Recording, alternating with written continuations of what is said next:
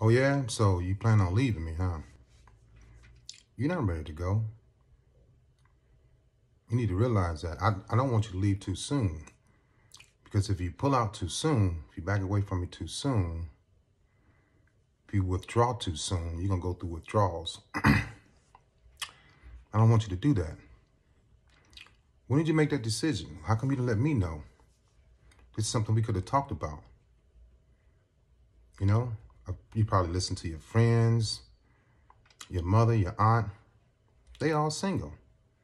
How you going to listen to them and not listen to me? It just don't make no sense. Them other guys, they don't want you. They just want to sleep with you. I'm the best thing you've ever had. All they want to do is parade you around, show you off to their friends.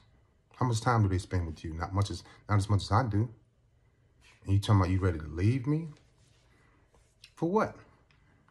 Explain to me, what made you think of that?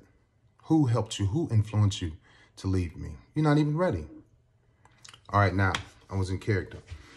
When a narcissistic starts to talk to you that way, narcissistic person, man or woman, they become very motivated. Now they want to talk because they're afraid, like I tell you, they're afraid to lose.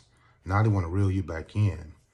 Now they want to make you think. And in your mind, everything he's saying or everything she's saying, you start to believe, and we know that. You start to believe everything I say. And I'm getting closer to you. Now I'm more serious.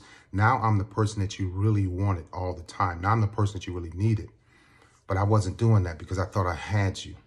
And right when you feel like you're slipping away, or right when I feel like you're slipping away, or when you really think that you're ready to go, I catch on. I understand. I feel it. Because when we do, even though we don't put all of our time and effort into making you happy, being right for you, being with you, even though we don't do that, we have a sense of when you start to pull back. And a lot of times you all pull back too soon and we catch on. Then we start to become real motivated. And then so when we catch on, we become real motivated. We start to get together our exit plan. And that's when you start to lose again. So when we start talking to you, first thing you do is your biggest mistake is you let your guard down. You're like, am I ready to leave? Maybe he's right. You start listening, you start thinking, you start rethinking, and you start doubting yourself.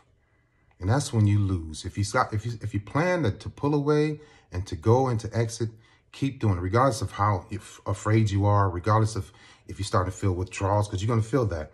So be careful. Believe in what you believe in. Go with your gut feeling and keep going, and don't look back.